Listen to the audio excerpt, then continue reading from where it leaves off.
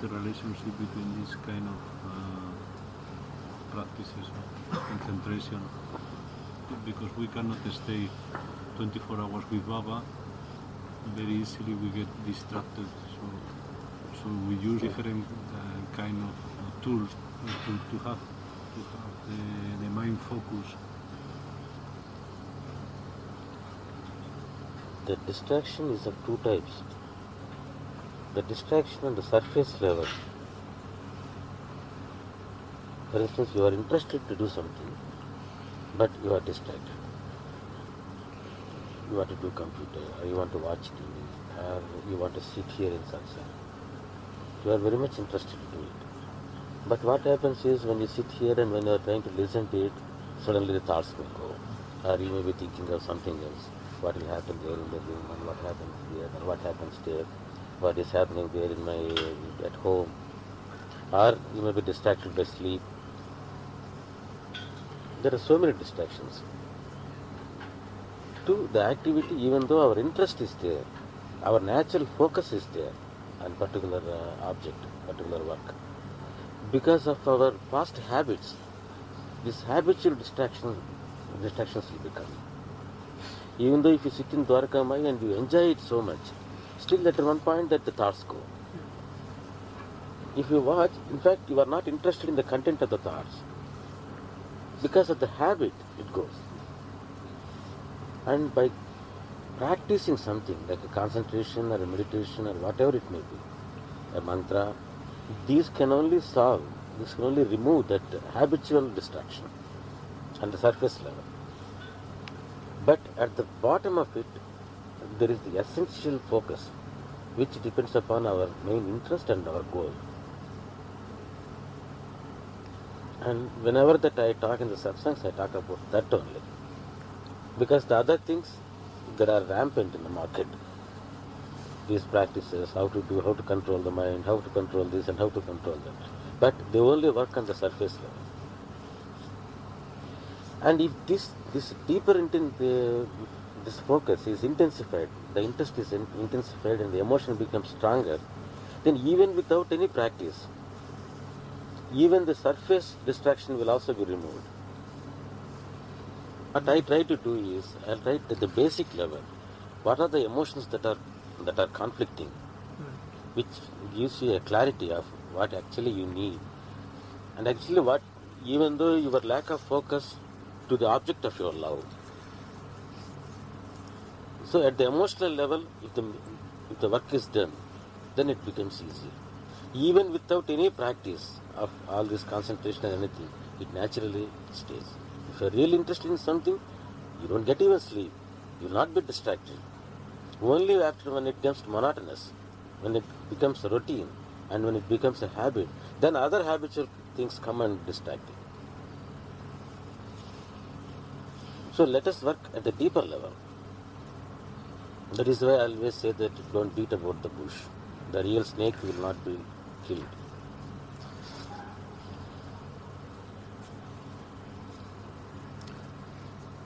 Guruji, when sitting in Dwarkamai and I'm looking at Baba's picture, the feeling of love is there, and the thought comes up, will come, I love you, Baba.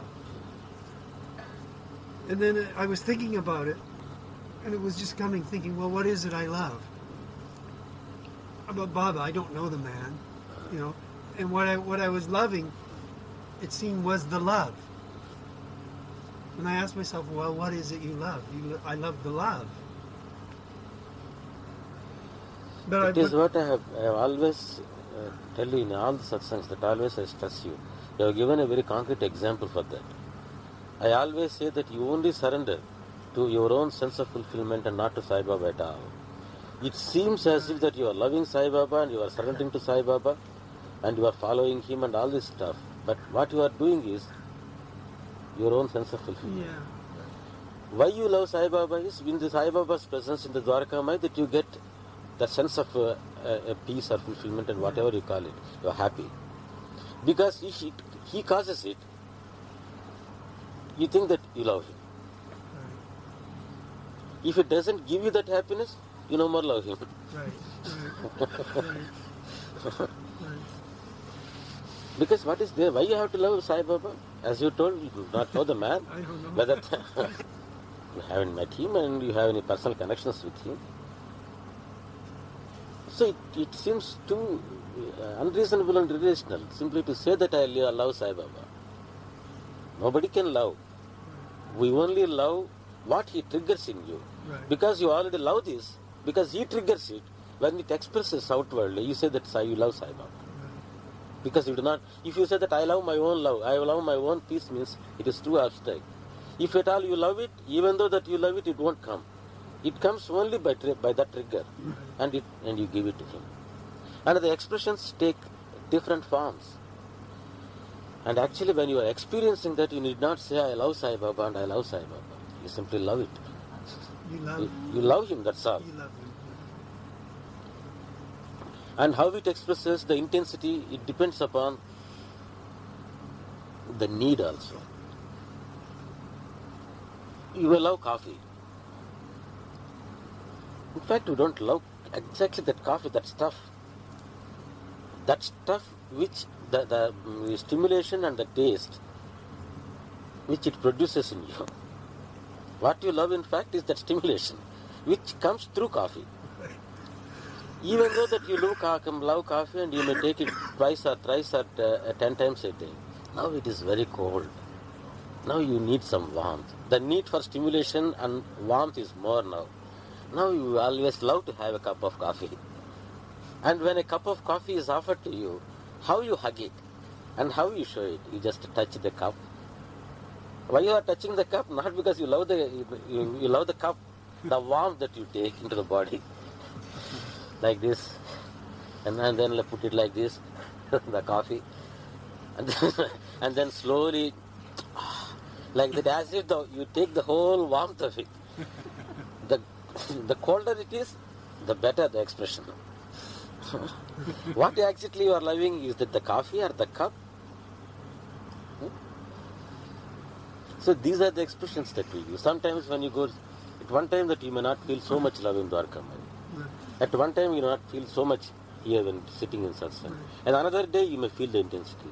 The next day you may not feel it.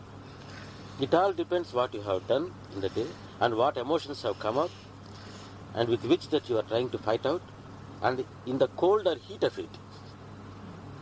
When you come, and then when because of the need is there, that you take it and you experience it avidly.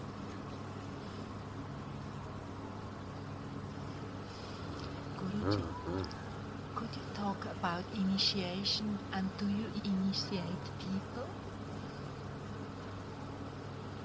In the normal sense of the word initiate, yes I do. And in the esoteric sense of the word, I don't. I initiate you. For instance, I want you to go to Dhamanagar tomorrow. I am initiating you to go to there. Initiate means to trigger, to push, to give a direction, to introduce. And with regard of initiation, like blowing a mantra into your ears, that I won't do. Or initiation through the 7 rays, these things I don't know.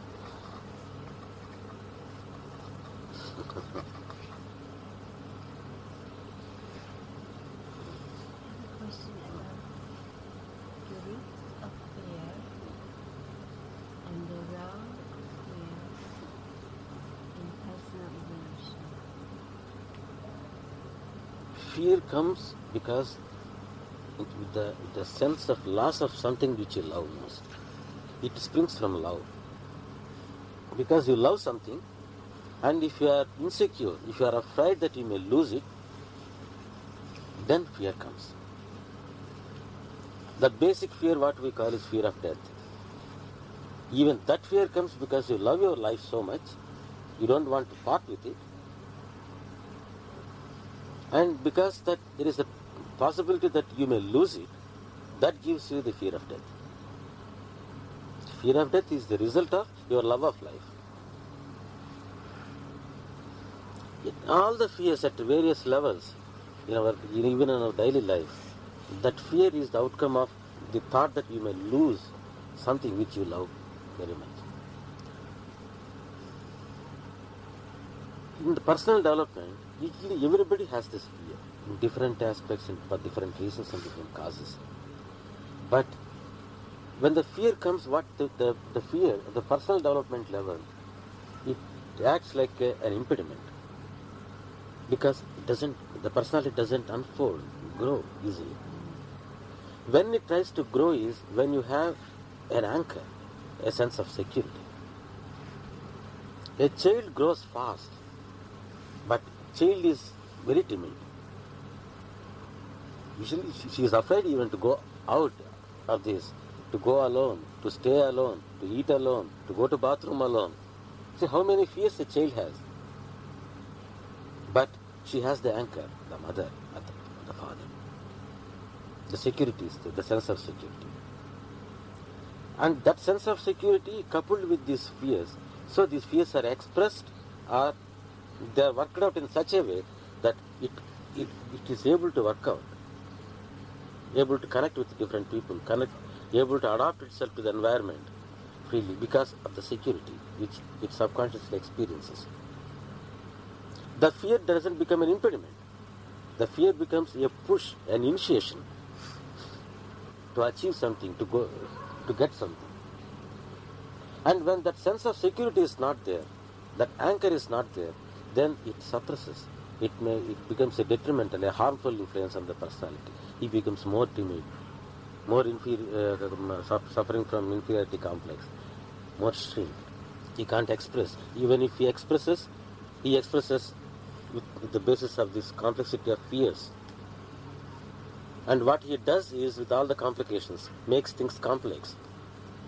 Imagining even a simple thing a complex one. And on the basis of the complexity, again he makes another complexity. So the whole personality becomes a jumble, a complex thing.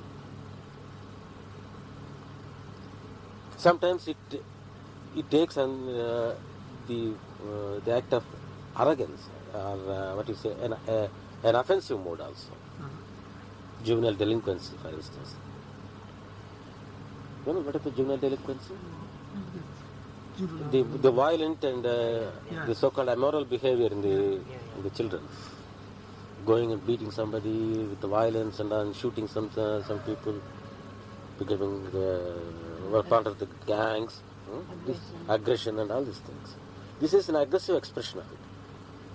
But what the basis of it is, actually even the psychological studies have proved that those who have mainly become juvenile delinquents, what they lose is their parental love and the parental security. Most of the people who do this are those that, even though that they have the parents and the parents love them, some link is missing, that they don't trust that the security is there. Then people become like that. That is the negative expression of the personality. So at the personality level, fears are there, but if the sense of security is there, these fears can be expressed, they can be transformed into as a fully grown up, a developed personality. It is useful. Minus this, it becomes detrimental and harmful.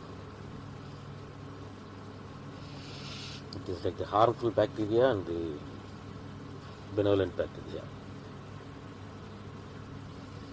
Like the yeast, which makes milk curd.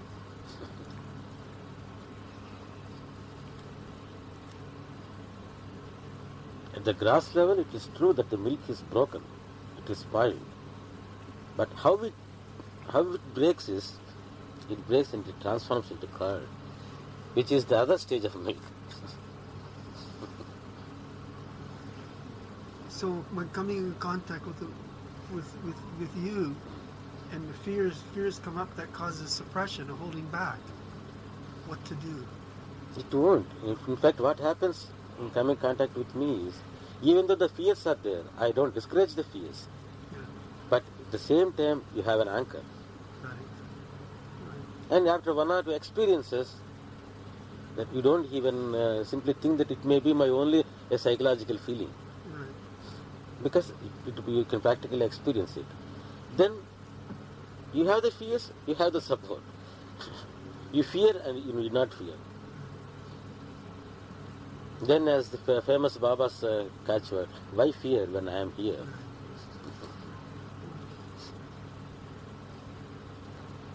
But there is different type of, maybe it's the same, but the fear occurs in people who have also very strong parental connections, but perhaps overpowering parents. And fear in people who did not have a parental connection also expresses itself.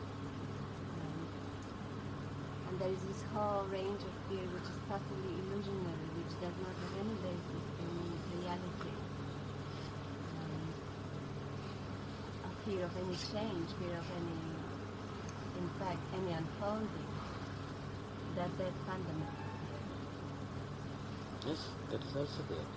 And in fact, I have given you only one example of how a child and the anchor, that female delinquency. But even with those that who have, with the parental love, still the basic fears are there.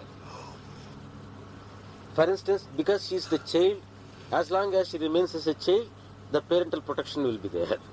So if she grows up, and if she transforms, if she changes into an adult, the one that the parental affection, the security which she is getting, he may lose it. So there will be subconscious resistance even to grow. This is also another example. So the fears manifest in thousands and millions of ways, depending upon the environment and the personality. And this fear of, not the fear of changing, is also so basic because it is so common that a known evil is better than an unknown evil. Even though that our present position is in evil, it is not happy, but next step we do not know whether it will come or it will be even worse. So this security, this sense of security again, which holds to the past evil, to the old evil. Even though that he doesn't know that what is going to come may be good also, but he doesn't want to take chances.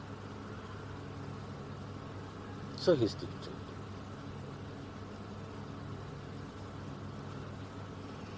If we go on, if you apply the principle which I have told you, all the fears will be answered. This is the formula, A square B square plus B square. Isn't the sense of security or an anchor to a belief system? You believe in something, you believe in Baba or you believe in Jesus Christ. If you truly believe in that, then that is your anchor, and that's your love. If it really works as an anchor, he is already transforming.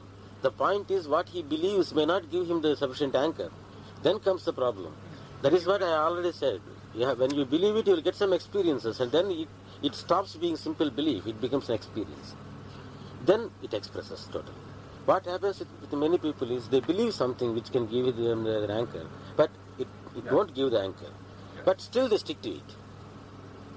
And There will be more even. Yeah. Not only the normal fears, the fear even to lose that belief. To lose that belief, If it really, that so-called anchor is really giving him anchor, then there is no fears at all. That is the healthy development of the personality. Last year in talks with Kevin, you mentioned the subject of a jump from the ground of personality to the ground of being, and you gave the example of having an anchor holding on to a baba, a branch.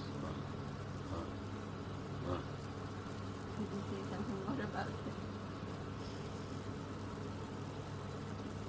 Whatever I told Kevin, let us forget it. Now in this context, our old beliefs are, our concepts are the branch on which that we are sitting, and we are afraid that it may be broken at any time, not able to bear the load of all your concepts and burdens. But you do not have any other branch, and you are not able to go to other branch, because you are afraid that that branch is even weaker. So when something happens to you that which gives you the push, the triggering, the initiation, which will give you another branch, which seems to be, do not know whether it is really stronger or not. And when you hold to it, and then if you really experience that it is stronger, then you leave the old branch. So I have to do both the things. I have to make you leave the old branch, and I have to give you a stronger newer branch. So the older concepts have to be removed, and a newer, at the experience level, and another branch has to be given, an anchor has to be given. It has to be done at both. Otherwise, what happens if I don't do both? Then you will become more insecure. Because at least you are having one branch, whether it is weak or stronger, even that is shattered. Then you don't have anything to hold to. That is why even though that I try to shatter many of your concepts, you don't feel so much insecure also. Because my main object is just not to shatter your concepts. That is the basis of your present being, your present personality, which is giving you frustration, unhappiness, or whatever you call it. And you are not able to give it up. So I have to do both. I have to give you a stronger anchor, a stronger branch, and then give you a push to go from this old branch to the new branch. And all my satsangs, the motive is that. My main object is to shift you to a stronger branch. I am not interested whether the old branch is good or bad. It all depends upon how strongly you stick to your old branch. If your sticking is stronger, then my shattering will be stronger.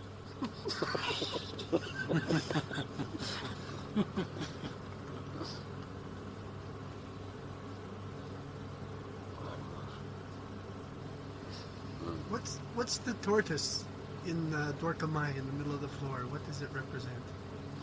That stone you see in the photo, the cross-legged photo, Baba is sitting on a stone like this. Yeah. You see this? Yeah. That stone used to be there on the spot where the tortoise is there. When they are trying to expand the hall, and then they shifted the stone to the back, just in order to make a mark, to mark that the stone was here before, that they have put the tortoise. Tortoise is in the Hindu mythology. The tortoise is the one which holds the whole earth, the whole universe. It is the bottom of it. The other sacred symbols cannot be touched with our food.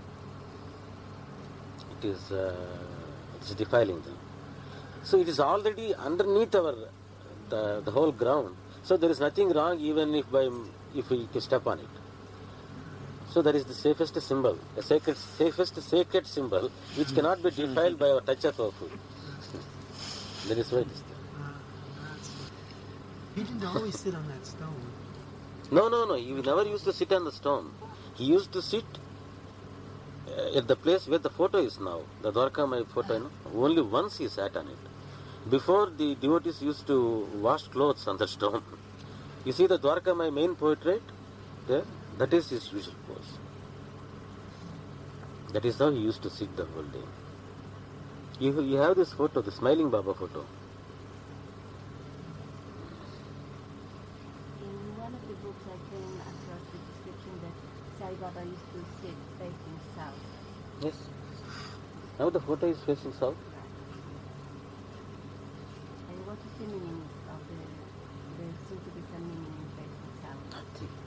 No? Because that is the only convenient posture where he can sit in the masjid. Where else he can sit?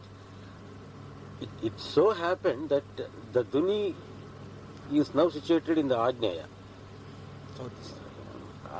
That corner in the Hindu conventional architecture, the fire has to be, even the kitchen and everything. The southeast corner. But what happens, for instance, think of Dwarkamai. In those days, that part where the Dhuni is there, the roof was not there in the early days of Baba. Only one part of the roof was already, it fell down. Only one part was there. And then that is a masjid. In the masjid, the sacred object is the mimbar, that niche. Yeah. That niche is towards Mecca.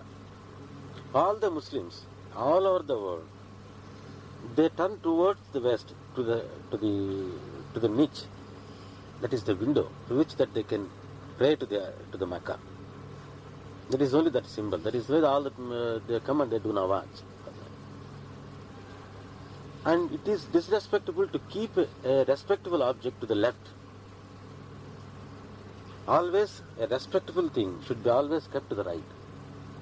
That is why even while dining also, Baba used to make Bade Baba sit to his right only, always.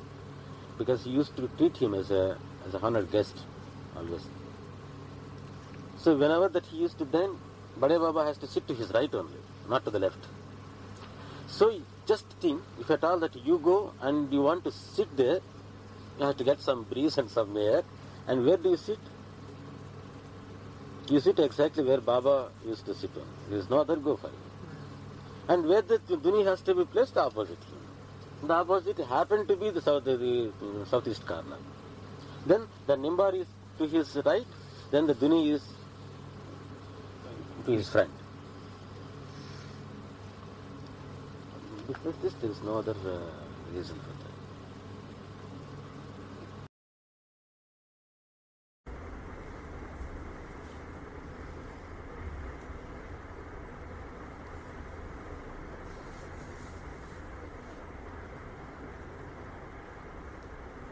His favorite direction. If he had a favorite direction. As far as we know, he doesn't. A saint of that stature doesn't have a discrimination of directions because he feels all directions. He is facing all directions and he is there everywhere. That was his experience.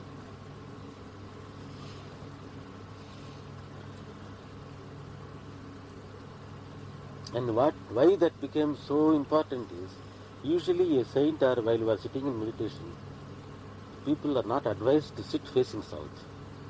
It's considered to be very inauspicious in Indian tradition.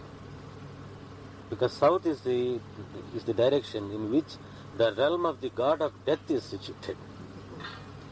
Yama. The Yama. So it is facing, Yama means facing death.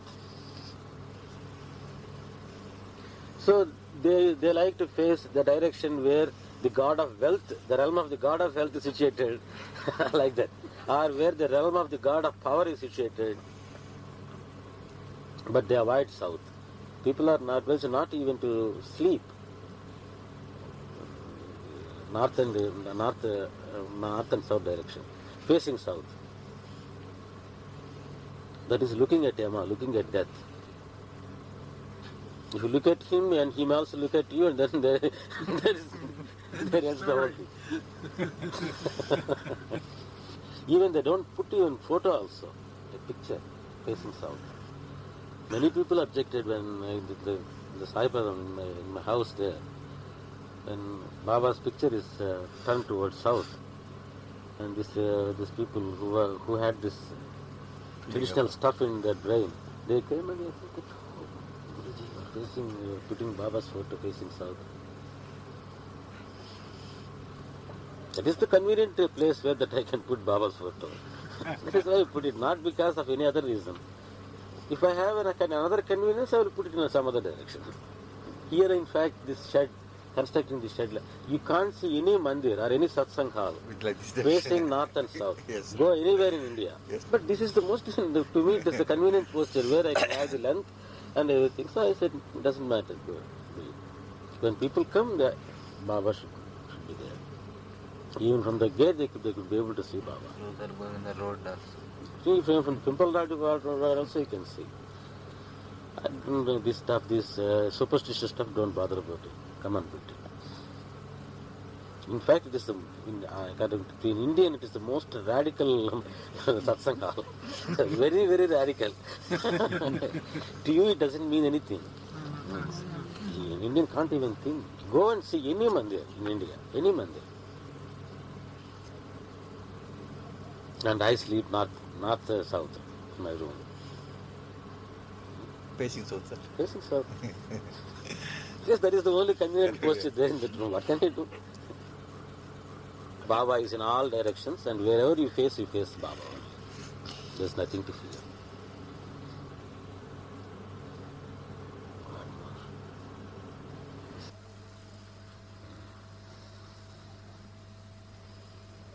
Every child has a first memory. Huh? We have first memory. The child, the time when the child becomes conscious and has a first memory. And I wanted to know about your first memory, and that is one unsuitable question.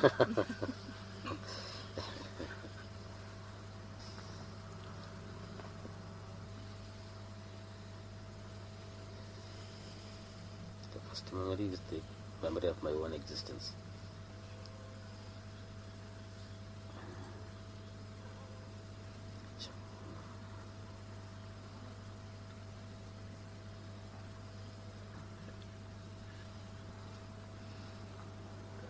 Sir బాబా సమాధి చేసినప్పుడు మరి కాళ్ళు సోత పెట్టారు sir, అది హిందూ సంప్రదాయ ప్రకారం మన సంప్రదాయం సార్ ఇది? He is asking, Baba was entombed, lying to the south and north. Is it the Hindu tradition or the Muslim tradition? He was buried according to the Muslim traditions only. And even according to the Hindu traditions, a monk, a sannyasi, he has to be buried facing north. His face should be north. But preferably in the sitting posture. But when if it is not possible to entomb him in the sitting posture, for instance, to some people the rigor mortis may come and then they can't make him sit. Then in that case, his face should be towards the north. In that case, both the traditions they agree. The face should be towards the north. Even though the possibility was there that Baba could be entombed in a sitting posture, because even after 3 days, Baba's body didn't get rigor mortis at all. Actually, he was made to sit in Dwarkamaya for 2.5 days. All the devotees came and took his darshan. But when he was lifted, his limbs came as if that he was sleeping. So he could have been entombed like that. But according to the Muslim tradition, he was put in a box and then was what you call coffin. It is both in Muslims and Christian traditions. The body has to be put in a coffin and then down. Baba was buried like that.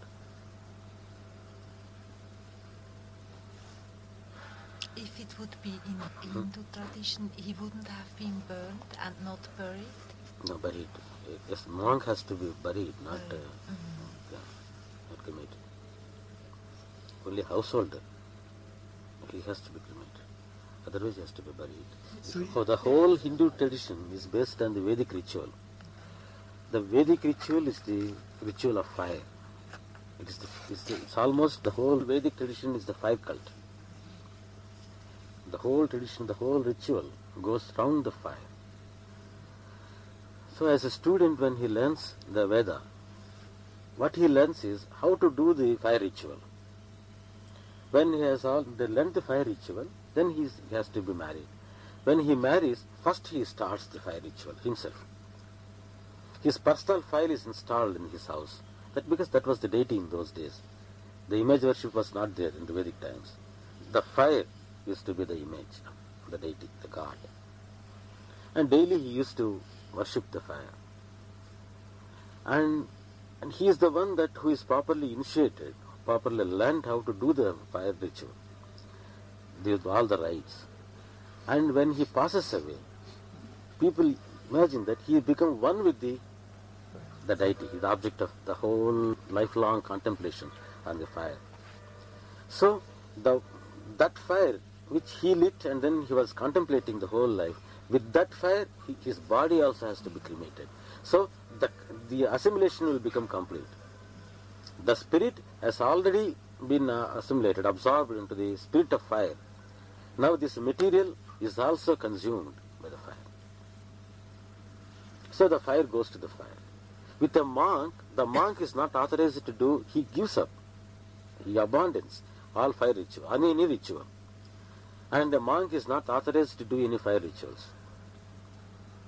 All these Vedic rites, a monk should not do. Even Arti? Arati is different. It's not a Vedic thing. You read the my Arati introduction. This will be answered. How it has transformed into the Arati. The Vedic ritual was transformed. So a monk, because he's already abandoned his connections with the fire, he should not be put to fire. So he is to be entombed. And a person who hasn't been married, he is also entombed, not only the monk. Who has not initiated into the fire rituals, a person who is not initiated in the sacred thread, for instance, he has to be entombed, buried only, not cremated.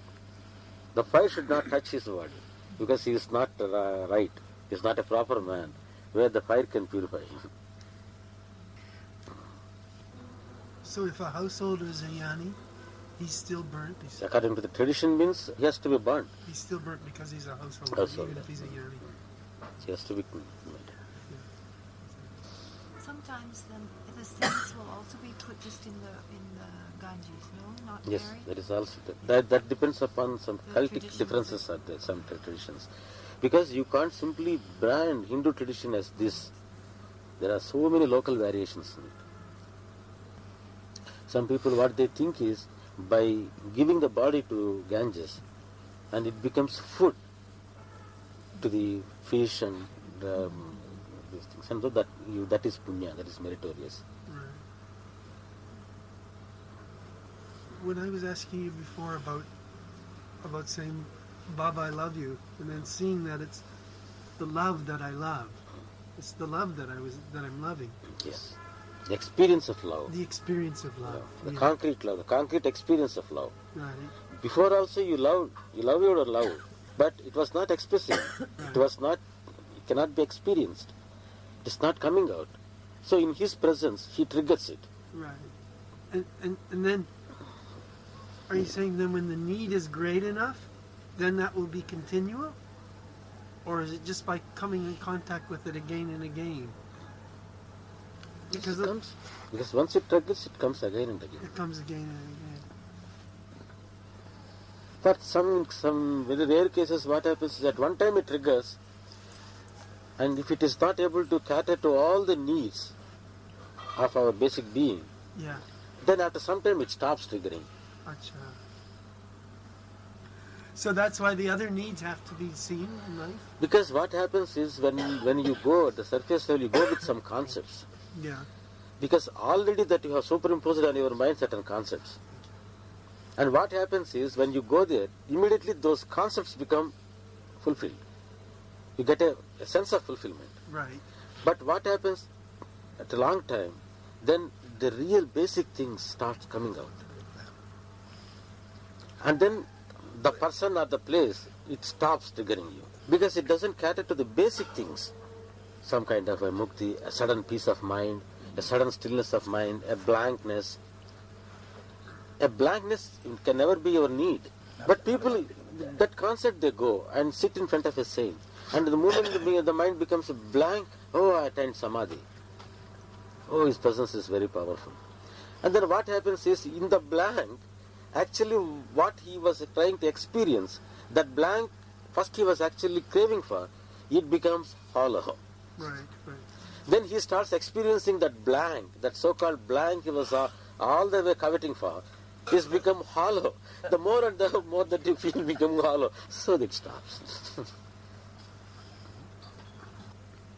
But I don't experience love. I couldn't say it's love when I'm sitting in the Dwarkamai. It's not blank and it's not love.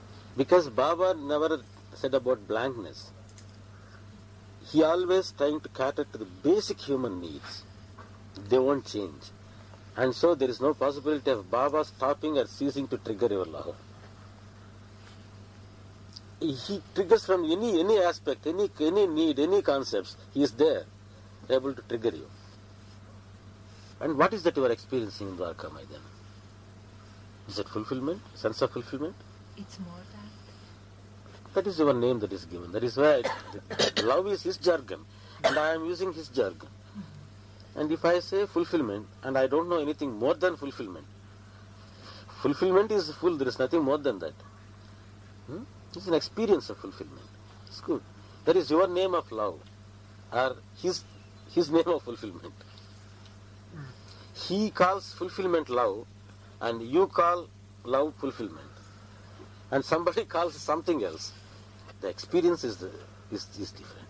And that also differs by what needs that you go and experience it. It is relative. He says peace. I am having peace. At the contrast of some disturbance, he says it is peace.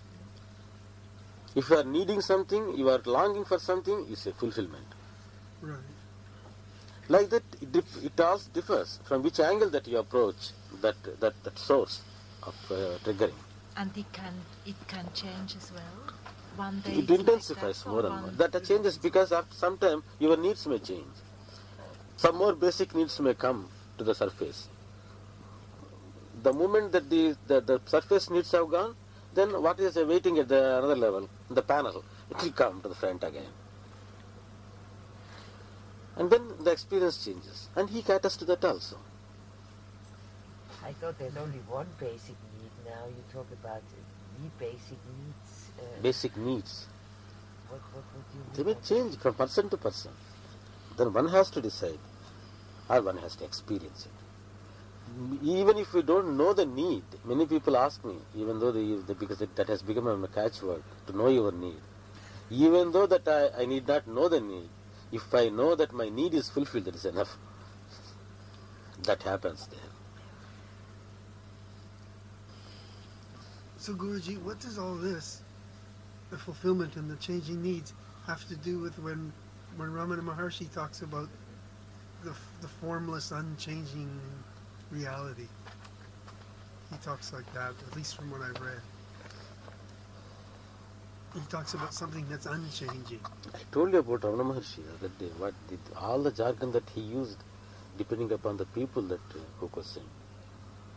When you start using the jargon of love, I have to answer in that Yeah. way. That's it.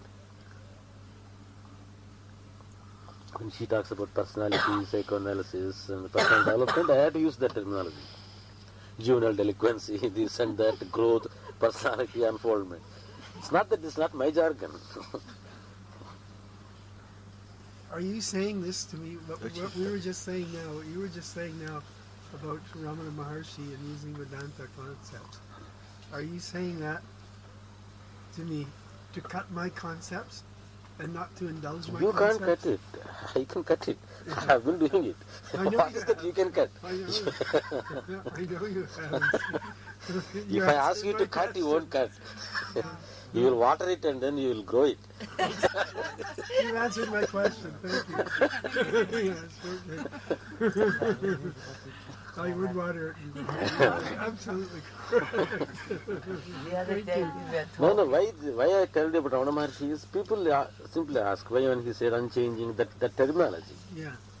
That is why I told you don't go by what he said. How he did. His concept of Arunachala, did it change?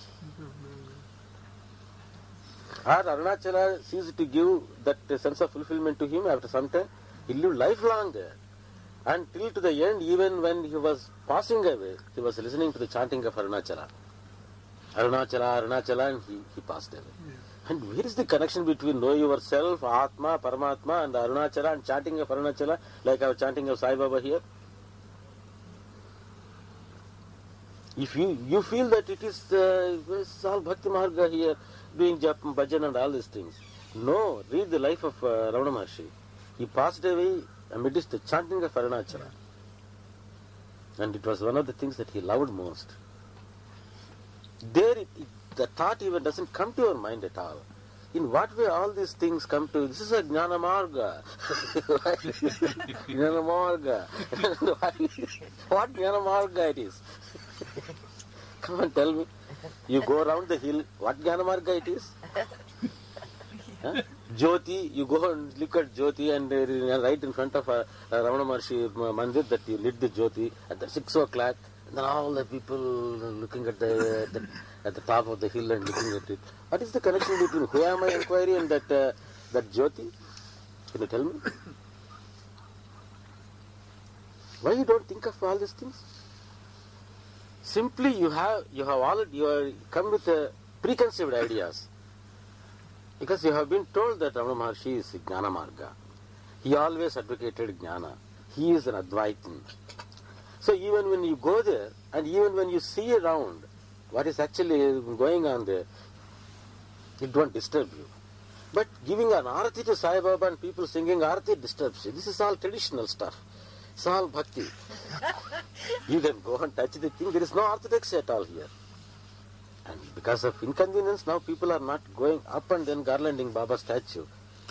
But in those days, about 10-15 years ago, all the people used to go up, climb the Samadhi and then used to garland personally. 85 years, sir. We used to give a bath also to Baba. There's no that untouchables, this religion, that religion should not touch, and these concepts are not there. No Brahmins and non-Brahmins concept here. Especially in Sayana, you don't see any even the slightest symbol of a tradition. You don't see a picture of a deity anywhere around me. But still the concept comes, devotional path, bhakti marga. They're doing bhajan here. Think. What I am saying is, be open. Yeah. Let not these things disturb you. When you go to Ramana Maharshi, you go to him in order to help, to receiving help from you for your inquiry.